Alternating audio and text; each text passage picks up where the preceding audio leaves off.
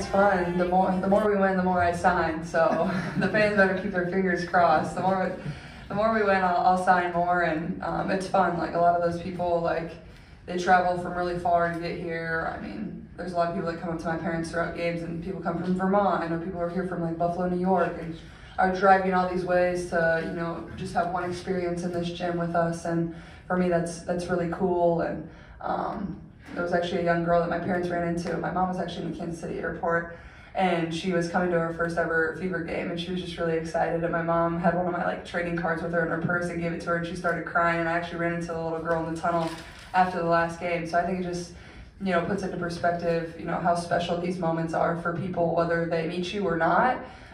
Getting to enjoy this environment and this experience in the game is, you know, what makes really lifelong memories for them.